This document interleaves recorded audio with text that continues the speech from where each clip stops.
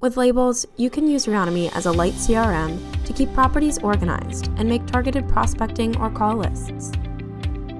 To add a label to a property, click on the Add Label button. This opens up a drop-down of all the labels that you currently have, as well as the option to add a new label.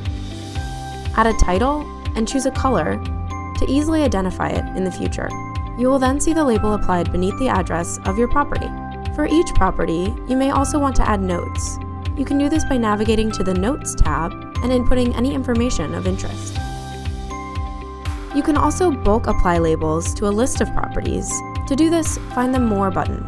Here, you can choose the number of properties to apply the label to. We can apply an existing label or create a new label. When we apply an existing label, it applies to every single property on the list.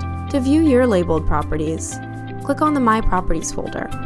Here, you can click on any of your labels to populate your tagged properties. If you have any questions about how to apply labels and organize your properties, reach out to our client success team on the Reonomy app.